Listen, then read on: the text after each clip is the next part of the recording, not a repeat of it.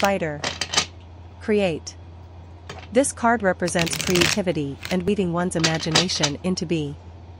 By weaving our individual stories into words, music, dance, art, or any creation of our own making, we craft a web of ourself for others to view.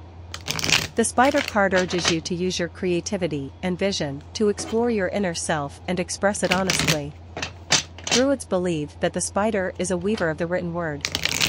The Druid Ogham alphabet, with its crossed lines, may be found in the web of a spider.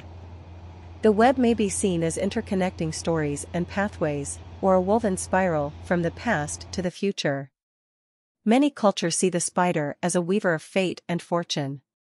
The Spider card may be a message to create your own destiny.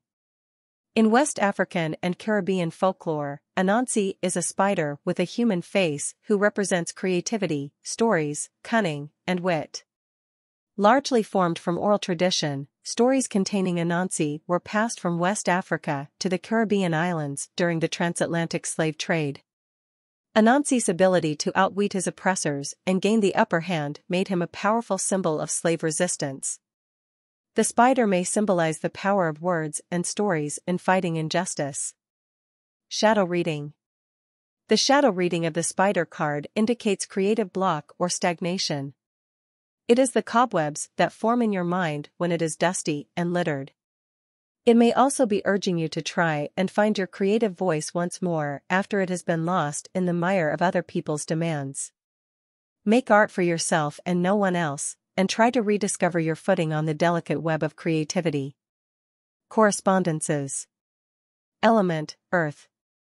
Flora, carnation, ginkgo biloba, mistletoe, vervain.